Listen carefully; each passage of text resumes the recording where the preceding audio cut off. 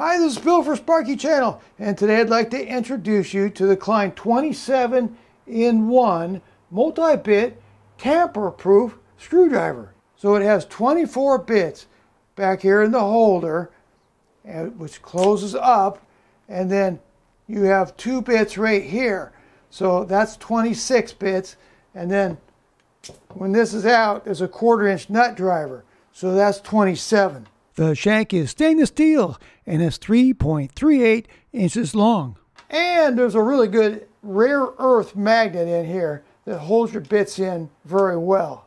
And these are all security bits, so this is a tamper-proof model. Let me show you the bits.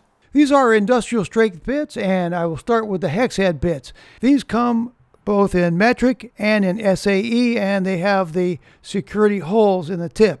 In metric, we have 2, 2.5, 3, and 5 millimeter, and in SAE, we have 1/8, 9/64, 5/32, 3/16, 3/32, and 7/64. These are called tamper-proof spanner bits, and they come in the SP4, the SP6, the SP8, and the SP10 sizes. These are called torque set bits, and the number 6, the number 8, and the number 10 are included. And there are 9 tamper-proof Torx bits ranging from T7 to T40.